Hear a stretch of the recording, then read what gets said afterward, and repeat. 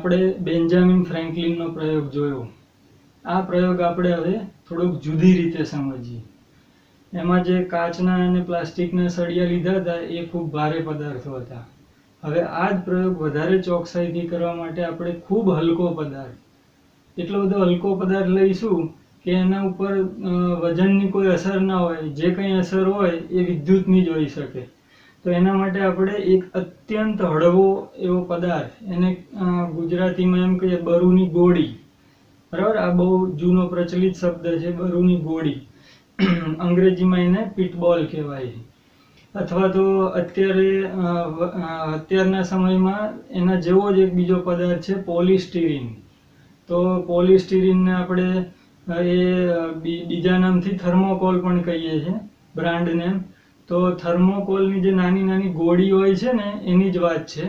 તો એ થર્મોકોલની ગોળી તમે જોઈ હશે કે એકદમ હળવી હોય છે વજનમાં, અને ઘણીવાર એ થર્મોકોલની ગોળી આપણા કપડા ઉપર પણ ચોંટતી હોય, પણ તમે વિચાર્યું નહીં હોય કે આવું શા માટે થાય. તો આપણે એ સમજવા જઈ રહ્યા છીએ. તો આ ચારે એકના એક જ શબ્દો છે. બરુની ગોળી કહી દો, પીટબોલ કહી દો, પોલિસ્ટીરીન બોલ કહી દો, કે થર્મોકોલનો બોલ કે ગોળો કહી દો.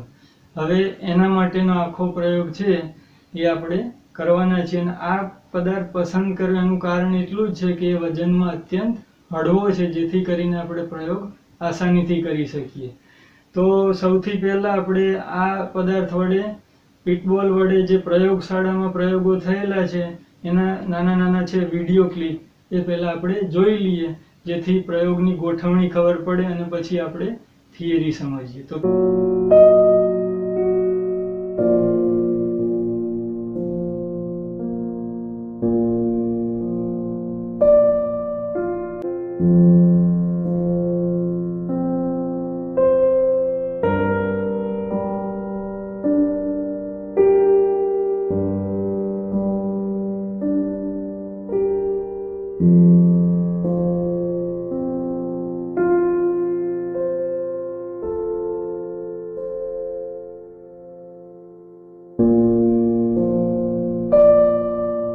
that combination had characteristics that this thing would pick up a chart. And you see this thing now being repelled by this rod. You take this glass rod, rub it on the silk, and then bring it near, it is definitely attracted. And materials only saw repulsion and attraction and determined that there must be only two types of charge. આપણે બધા video જોયા, તમને થોડી ઘણી સમજણ પડી હશે કે પ્રયોગશાળામાં ચોપડીમાં હોય એ જ રીતે ન હોય, થોડો ફેરફાર પણ હોય. તો પ્રયોગશાળામાં કેવી રીતે પ્રયોગો થાય છે, પણ તારણ એક જ નીકળશે. તો જો અહીંયા હવે એ જ વસ્તુ આપણે થિયરી સમજીએ. તો અહીંયા બતાવ્યું છે કે તમે જોઈ શકો છો કે બે ગોળા બતાડ્યા છે, બરાબર, એકબીજાને અડકેલા, અને ઉપર એક દ્રઢ આધાર છે. આ ગોળા એ પીટબોલ છે અથવા બરુની ગોળી છે. તો એ જે વજનમાં ખૂબ હળવી છે, તો એને આપણે હવાની ગેરહાજરીમાં રાખી કે જેથી એ પવનથી ઉડી ના જાય, એ રીતે ગોઠવણી કરી છે. હવે એ જે બે ગોળા છે એકબીજાને અડેલા છે, આ એકદમ નાના ગોળા છે, વજનમાં પણ બહુ હલકા છે. એને આપણે પેલો જે સળિયો હતો, જેને આપણે રેશમનું કપડું એની સાથે ઘસ્યો હતો, એ સળિયાને હવે બેમાંથી એક ગોળી સાથે અડાડીએ. તો જો જે બતાડ્યું છે કે એ સળિયાને અડાડવાથી બંને ગોળા છે એકબીજાથી દૂર ખસે છે, અપાકર્ષણ પામે. તો આ એક આપણે ધ્યાનમાં રાખીશું કે કાચનો સળિયો અડાડવાથી બરુની બે ગોળી એકબીજાથી અપાકર્ષિત થઈ અને દૂર ખસી, જે અહીંયા આપણે જોઈ શકીએ. હવે આપણે બીજો જે સળિયો હતો પ્લાસ્ટિકનો સળિયો, એનો પણ પ્રયોગ કરી જોઈએ. તો ફરીથી બે બરુની ગોળી લઈએ, તટસ્થ કોઈ પણ પ્રક્રિયા વગરની, અને એને અગાઉ રાખ્યું હતું એમ જ ગોઠવીએ. અને હવે આપણે અહીં બતાડ્યું છે એમ પ્લાસ્ટિકનો સળિયો છે જેને આપણે ફર સાથે ઘસ્યો હતો, અને એને હવે અડાડીએ છીએ. તો એ અડાડવાથી પણ બરુની બંને ગોળી એકબીજાથી જુઓ તમે દૂર જ ખસે છે. જેવું કાચના સળિયામાં બન્યું એવું જ પ્લાસ્ટિકના સળિયામાં પણ બન્યું. બંનેના પરિણામો સરખા છે.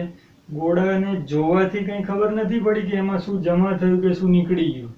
પરિણામ બેનું સરખું છે કે બંને પ્રયોગમાં ગોળા એકબીજાથી દૂર જ ખસ્યા છે.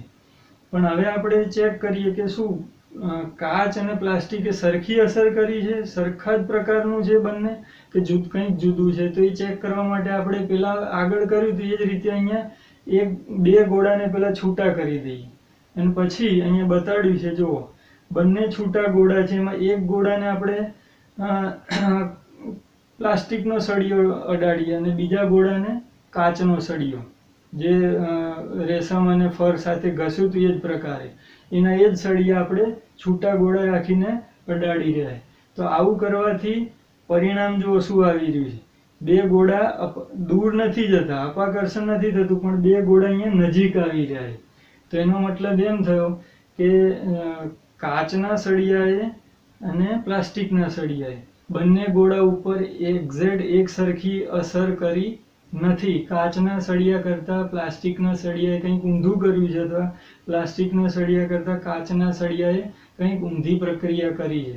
બંને સળિયાએ બંને સળિયાએ એવું તો કર્યું છે કે જેના કારણે બળ લાગી રહ્યું છે, પણ એકમાં અપાકર્ષી બળ છે તો એકમાં આકર્ષી છે. તો એનો મતલબ કે કાચનો સળિયો અને પ્લાસ્ટિકનો સળિયો એની ઉપર જે હતું એ વિરોધી હોવું જોઈએ, જેના કારણે પેલા બે ગોળા ઉપર પણ એવી જ અસર થઈ. તો આ જે પીટ બોલનો પ્રયોગ છે એના ઉપરથી આપણે એવું જે આગળ સળિયાના પ્રયોગ કર્યા હતા એ જ પ્રયોગો વધુ ચોકસાઈથી કર્યા. એ સળિયામાં કેવું હતું, સંપર્ક નહોતો, અહીંયા પીટ બોલને આપણે સંપર્કમાં રાખ્યા હતા અને દૂર પણ રાખ્યા હતા. તો ફરીથી બેન્જામિન ફ્રેન્કલિનનો જે પ્રયોગ હતો એ આપણે જુદી રીતે કરી અને એ જ તારણ ઉપર આવ્યા કે વિદ્યુતના બે પ્રકાર હોવા જોઈએ, બે પોલારિટી હશે અને આકર્ષણ અને અપાકર્ષણ એ બંને આમાં પણ થઈ રહ્યું છે. હવે તમે જે પુસ્તકની આકૃતિ જુઓ, આ પુસ્તકની જે આકૃતિ રહી એમાં પણ બે ગોળા એકબીજાથી પહેલા દૂર જઈ રહ્યા છે, ફરીથી દૂર જઈ રહ્યા છે અને પછી નજીક આવી રહ્યા છે. તો એ ત્રણ આકૃતિ શું કહેવા માંગે છે, ખાલી આકૃતિ જોવાથી ખબર ના પડે, પણ એની પાછળ આખો પ્રયોગ છે, સમજવો પડે તો આપણને આકૃતિનું અર્થઘટન શું કરવું એ એક્ઝેક્ટલી ખબર પડે. આ ઉપરની ત્રણ આકૃતિ સળિયાવાળી અને નીચેની ત્રણ આકૃતિ પીટબોલ વાળી, એ તમને હવે એનો એક્ઝેક્ટ અર્થ એ આકૃતિ શું કહેવા માંગે છે તમને ચોક્કસ ખબર પડી હશે. તો હવે આપણે આ જ પ્રયોગો છે એ બીજા દ્રવ્યો વડે પણ થઈ શકે. બીજા ઘણા બધા દ્રવ્યો છે, એવું જરૂરી નથી કે હંમેશા કાચ, પ્લાસ્ટિક, રેશમ અને ફર માટે જ આ ઘટનાઓ બને છે. બીજા અનેક દ્રવ્યો છે. તો થોડા બીજા દ્રવ્યોના પ્રયોગો હું તમને અહીંયા વિડીયો ક્લિપ સ્વરૂપે બતાવી રહ્યો છું. તો ફુગ્ગા છે, સ્ટ્રો છે, કાગળ છે, રેસાઓ છે, વાડ છે, પોલિએસ્ટર છે, એવા બીજા ઘણા બધા દ્રવ્યો છે, પોલિથિલિન છે. તો આ બધા પદાર્થો માટે આ જ પ્રયોગો આપણે ફરીથી કરી શકીએ છીએ. અહીંયા થોડીક વિડીયો છે એના ઉપરથી તમને અંદાજ આવશે અને આ પ્રયોગો તમે ઘરે જાતે પણ તમે કરી શકશો. બરાબર વિડીયો જોઈ લો અને પછી ઘરે પણ શક્ય હોય તો આ પ્રયોગો તમે જાતે કરી અને વધારે સમજૂતી મેળવી શકો છો. Balloon hanging by a string. There's on your hair. You're transferring a rubber balloon on my hair. It also will put rod. It pulls the balloon. Try different materials and different experiments. Here's some rubber making scraps of paper jump around.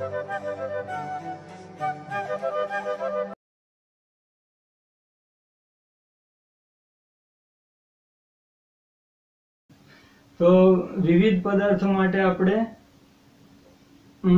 જે તારણ કાઢીએ તો આ તારણ આવું નીકળે. અહીંયા જો એક કોઠો મેં બતાડ્યો છે, આ જે કોઠો છે એમાં ઘણા બધા પદાર્થો લખેલા છે.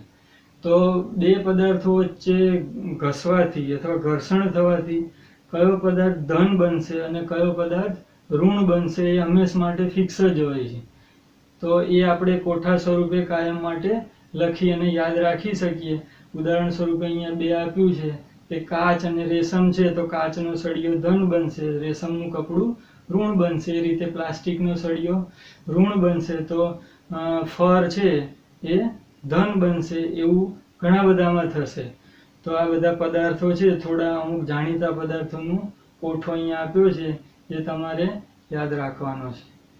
એમાં વધારે મહત્વનું તો કાચનો સળિયો અને પ્લાસ્ટિકનો સળિયો એ આ ચેપ્ટર માટે અગત્યનું. હવે આપણે સુવર્ણ-વરખ વિદ્યુત દર્શક એટલે કે ગોલ્ડ લીફ ઇલેક્ટ્રોસ્કોપ એ સાધન શું છે, એનો શું ઉપયોગ છે, એની રચના કેવી હોય, બરાબર, એનો પ્રયોગ કેમ થાય આપણે હવે સમજીએ. તો અહીંયા તમે જુઓ એક પ્રયોગશાળાનું ઇલેક્ટ્રોસ્કોપ બતાવેલું છે. અહીંયા જોઈ શકો છો તમે. આ ઇલેક્ટ્રોસ્કોપની જે રચના રહી એ રચના આપણે સમજીએ. તેની રચનામાં દેખાય છે કે એક ધાતુનો સળિયો છે. જે આ સળિયાની લંબાઈ આશરે 20 સેન્ટીમીટર હોય છે. એ સળિયાના એક છેડે ધાતુનો ગોળો હોય છે અથવા તો પ્લેટ હોય છે અને બીજા છેડે સોનાનું ફોઇલ એટલે કે સોનાનું વરખ અથવા લીફ હોય છે, બરાબર. સોનું એ તમને આપણને બધાને ખબર છે કે સૌથી સારી વાહક ધાતુ છે બધા કરતા, અને એમાં કાંટ નથી આવતો, એટલે ઇલેક્ટ્રોસ્કોપ માટે સારામાં સારી ધાતુ છે. તો સળિયો છે, ઉપર ડિસ્ક કે ગોળો હોય છે, નીચે ફોઇલ લગાવેલી હોય છે, અને જે સળિયાનો સંપર્ક બહારના પાત્રથી દૂર રાખવા માટે અને એને વ્યવસ્થિત ફિટ કરવા માટે એક બૂચ ત્યાં ફિટ કરેલું છે. તમે જો એક બૂચ છે, તો એ બૂચ પણ છે, અને આખું પાત્ર છે એની ઉપર બહારની હવા અને વગેરેની અસર ના થાય બાહ્ય પરિબળોની, એટલે એને કાચની બરણીમાં પેક કરેલું છે. તો જે આવું સાધન જ્યાં દેખાય છે આખું ઇલેક્ટ્રોસ્કોપ છે, બરાબર. હવે આ ઇલેક્ટ્રોસ્કોપ છે એમાં તમે જુઓ કે ઉપર એક કાચનો સળિયો એ પહેલા ટચ કર્યો. તો કાચનો સળિયો જો તટસ્થ હશે તો ઇલેક્ટ્રોસ્કોપમાં કોઈ ઘટના નહીં બને. સોનાની જે બે વરખની પટ્ટીઓ રહી એ સીધી ને સીધી જ રહેશે, બરાબર. કારણ કે સળિયા અથવા તો કંઈક અડાડવાથી જો પટ્ટીઓમાં કોઈ ફેર ના પડે તો આપણે એમ કહી શકીએ કે જે અડાડ્યું છે એ વિદ્યુતની દ્રષ્ટિએ તટસ્થ હતું, બરાબર. એમાં વિદ્યુત ભાર હતો નહીં. પણ ધારો કે હવે વિદ્યુત ભારિત કરેલો સળિયો, બરાબર, એ કાચનો હોય કે પ્લાસ્ટિકનો હોય. અહીંયા કાચનો બતાડ્યો છે, તો ધારો કે એ સળિયો છે ધન વિદ્યુત ભારિત, એને આપણે ગોળા કે ડિસ્કને ટચ કરીએ તો એનાથી જો અહીંયા દેખાય છે કે ફોઇલ છે, એ ફોઇલ છે એ એની વચ્ચેની જગ્યા વધે છે અને વી શેપમાં ગોઠવાય, જે સાબિતી છે કે ફોઇલ ઉપર ધન વિદ્યુત ભાર આવ્યો એટલે બે ધન વિદ્યુત ભારો જે રહ્યા બંને પટ્ટી ઉપર એમના વચ્ચે અપાકર્ષી બળો લાગે, એના કારણે ફોઇલ. તો અહીંયા આપણે ઇલેક્ટ્રોસ્કોપમાં ફોઇલના દૂર જવાના પ્રમાણ ઉપરથી એની ઉપર વિદ્યુત ભાર કેટલો જમા થયો અથવા વિદ્યુત ભાર કેટલો પેલા પદાર્થમાં હતો એનો અંદાજ લગાવી શકીએ, બરાબર. તો પ્લાસ્ટિકનો સળિયો હશે તો પણ અહીંયા ઋણ આવશે અને ફોઇલ તો દૂર જ ખસવાની છે. પણ જો હવે ફોઇલ દૂર ખસેલી હોય એ સ્થિતિમાં ત્યાં ધારો કે સિલ્કનું કપડું જે કાચના સળિયા ઉપર ઘસ્યું હતું એ આપણે ટચ કરીએ તો જુઓ કે ફોઇલ પાછી જેમાંથી એમ સીધી ગોઠવાઈ જાય છે. એટલે એવું કહી શકાય કે જે સિલ્કનું કપડું હતું એના કારણે ફોઇલ પાછી તટસ્થ થઈ ગઈ, અથવા તો ફોઇલનો વિદ્યુત ભાર છે એ સિલ્કમાં જતો રહે અથવા સિલ્કનો વિદ્યુત ભાર ફોઇલમાં આવી ગયો. તો આ રીતે ઇલેક્ટ્રોસ્કોપ જો તટસ્થ થઈ જાય તો પણ એવું કહી શકાય કે વિદ્યુત ભાર છે એ એમાં હતો અને એ બીજે જતો રહ્યો, અથવા તો જે બીજો પદાર્થ હતો એ પણ વિદ્યુત ભારિત જ હતો એમ કહેવું પડે. તો ઇલેક્ટ્રોસ્કોપમાં વિદ્યુત ભાર આવી પણ શકે અને એમાંથી જઈ પણ શકે, તટસ્થ પણ થાય અને વિદ્યુત ભારિત પણ થઈ શકે. હવે જે ચોપડીનું જે ઇલેક્ટ્રોસ્કોપ છે પાઠ્યપુસ્તકનું, એમાં જો જે રેખાકૃતિ આપી છે તમને બહુ આસાનીથી ખબર પડી જશે. એક કાચનું પાત્ર છે, એ કાચના પાત્રને વાતાવરણથી હવાથી દૂર રાખવા માટે એવું કરેલું છે, અને એની અંદર એક 20 સેન્ટીમીટર લાંબો ધાતુનો સળિયો કે રોડ છે, એના છેડે સોનાનું જે વરખ છે એની ફોઇલ છે વી શેપમાં અથવા તો પેરેલલ લગાવેલી છે, અને ઉપરની બાજુ ધાતુનો ગોળો છે, વચ્ચે બૂચ છે જેથી એ સળિયાને આપણે અલગ કરી શકીએ. અને એ જે ઉપરનો ભાગ જે રહ્યો એ ભાગને 5 સેન્ટીમીટર બહાર રાખેલો હોય છે, બરાબર. તો આ એની રચના છે. તો આવું સાધન પ્રયોગશાળાને જેવું જ આપણે ઘરે પણ બનાવી શકીએ. બાજુમાં જો બીજી આકૃતિ આપી છે એમાં જે ઇલેક્ટ્રોસ્કોપ છે અને ઉપર ગોળાને આપણે ધન વિદ્યુત ભારિત સળિયો અડાડ્યો હોય તો ફોઇલ કેવી રીતે ગોઠવાય છે પણ બતાવેલું છે.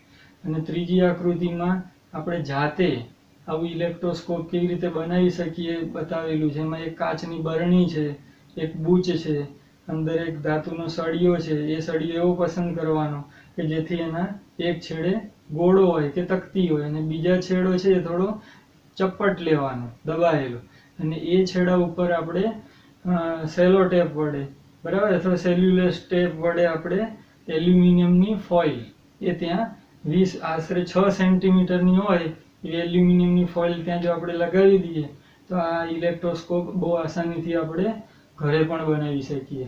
અને બીજી એક પ્રવૃત્તિ આપી છે કે ઇલેક્ટ્રોસ્કોપમાં કેવી રીતે વિદ્યુત ભાર જમા થાય છે અને કેવી રીતે નોંધાય છે એ આપણે કાગળની પટ્ટી વડે પણ પ્રયોગ કરી શકીએ. પ્રયોગ પણ બાજુમાં આકૃતિ દોરીને બતાવેલો છે કે કાગળની પટ્ટી છે એ પટ્ટીને આપણે ઇસ્ત્રી કરી અને પછી વી શેપમાં ગોઠવીએ બરાબર તો એના ઉપરથી આપણને જો એમાં વિદ્યુત ભાર હશે તો એ પટ્ટીઓ દૂર ખસશે એકબીજાથી.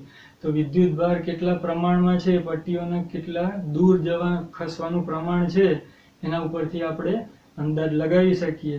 તો આવા પ્રયોગો છે એ આપણે જાતે પણ કરી શકીએ છીએ, કંઈ અઘરું નથી. તો તમને બધાને હું સૂચન કરું છું કે તમે આ પ્રયોગો જાતે પણ કરો અને જે સ્થિત વિદ્યુત શાસ્ત્ર છે એને વધારે ઊંડેથી આપણે સમજીએ અને માણીએ પણ ખરા. તો અહીંયા ટોપિક આપણે પૂરો કરીએ છીએ. અને બીજું કે બેન્જામિન ફ્રેન્કલિને જે પ્રયોગો કર્યા એનું જે તારણ છે આપણે યાદ કરી લઈએ.